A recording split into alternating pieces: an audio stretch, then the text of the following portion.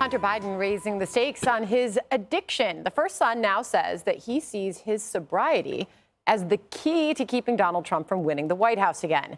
Here's what he told Axios, quote, "I often do think of the profound consequences of failure here. I have something much bigger than even myself at stake. We are in the middle of a fight for the future of democracy." The liberal media praising Hunter's noble efforts to defeat Trump as a relapse would be very bad for the Biden campaign.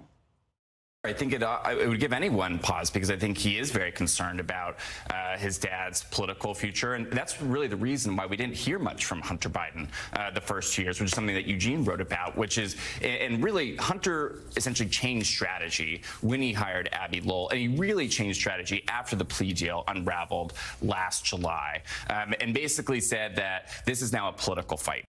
This seems like, I don't know, probably the right step, right? Stay sober so dad can win the presidency again, right, Jesse? Well, I mean, he's already relapsed. That wasn't Joe's cocaine in the White House they found. It's PR. Trump has to be defeated or I'll be back on crack. Come on. Hunter Biden is a guy who was born on third base. Not only does he think he hit a triple, he thinks he's the victim of Republicans, of Russians, of addiction. Remember, Sandra, this is a 50-year-old man.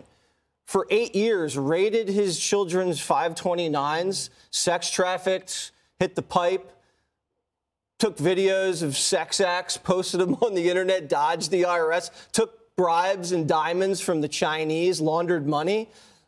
Come on. And now he's saying he's not responsible for his actions. But I mean, this is what the left says. The left says everyone's a victim. No one's responsible for their actions. It's the system that's unfair. And if you put Democrats in charge of the system, they'll make everything okay. You have to suffer consequences for your actions. And if you don't, the entire country is harmed. Judge, then again, a slip by Hunter would weigh heavily on his dad's reelection bid. Well, I think Hunter knows that. I think that he understands his being sober has some relevance. It will have some relevance. So he doesn't want to, harm his father's brand. That's number one. But more importantly, he needs his father to win because he doesn't want any pesky attorney general from the Department of Justice kind of looking at where all this foreign money has come from and what it was being used for. And, he blows away his own defense all the time. He says, he confirms that he's been sober since June of 2019, except that he applied for the pistol permit and lied on it in 2018. So, there isn't much that this guy does that isn't contradicted by the facts. And it really is irrelevant whether he can fight it or not. The truth is he lied on that one section that said, have you ever been addicted to drugs? And he said no. And that's a lie and everybody knows it. Look, he's had a business organization that is based upon access to his father. There are even individuals who are now saying his father considered going on a board of a company that was connected to a Chinese Communist Party. And he's now moving to dismiss the tax charges, saying it's a 6-year, get this, it's a 6-year record of charging decisions where they responded to the Republicans. No, it's 6 years where they ran out the statute of limitations. And then when they got caught with their pants down with a deal that the Department of Justice had never made before, ever, a judge called them on it and they had to start all over. I'm tired of his being a victim because he is more than that. He is the protagonist. Greg, does the future of democracy depend on Hunter Biden staying sober? God, I hope not. We'll be screwed. I think he might be more concerned about his future if his dad loses, because I'm going to go out on a limb and say I don't think he's a great painter. So I don't think that's where his career is going to go. He is right on one thing. He's no help to anyone when he's using. But he should probably be saying that about his wife and kids as opposed to the country.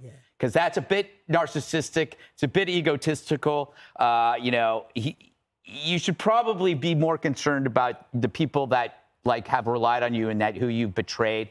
But let's take him at his word. He says, we know he's been using for decades. So let's say he quits. Well, his brain's going to change, and he thinks that perhaps the sobriety will help him beat Trump. What if when he's sober, he realizes in this new reality that his Dad shouldn't be president, and for his sake in the country, he should not even run. Reality takes a different shape when you're sober. Will he be honest about it? Harold, I'll ask you a similar question. Is this dependent on the future of democracy, him staying sober? And is he perhaps making the case that his struggle is more difficult than others? He's responded to that criticism saying, no, but it's undeniable that his recent path to sobriety has been unique. So I'd say a couple of things to your question. First, I always think that families and kids, having grown up in politics, should never be a part of the political discussion. If someone breaks the law, that's one thing. You treat them. If you want to accuse them of that, it's one thing. But these kinds of things I wish were not in the public vote. Two, I think it's hard. I've never suffered an addiction, but I know people who have. And if you suffer from an addiction or you suffer with an addiction, any motivation, whatever the drive is for you to gain recovery, I support it as long as it's not illegal. Some may quarrel with the motivation. And some may quarrel that he shouldn't be using this, that the plight of democracy is dependent upon him staying sober. But whatever it is, it appears to be working. He appears to be staying away from drugs and alcohol. And I hope he's able to repair the fissures in his family. I hope he's able to bring them all back together. And at the end of the day, I wish him nothing but the best. And if it takes him saying the plight of democracy is what I need to do to help stay clean, God bless him. I wish him the best. Did they ever figure out whose cocaine it was in the White House on that plastic bag? I hope it wasn't his. And they never answer your questions. I don't think so. All right. Judge is skeptical. All right. Click here to subscribe to the Fox News YouTube page to catch our hottest interviews and most compelling analysis. You won't get it anywhere else.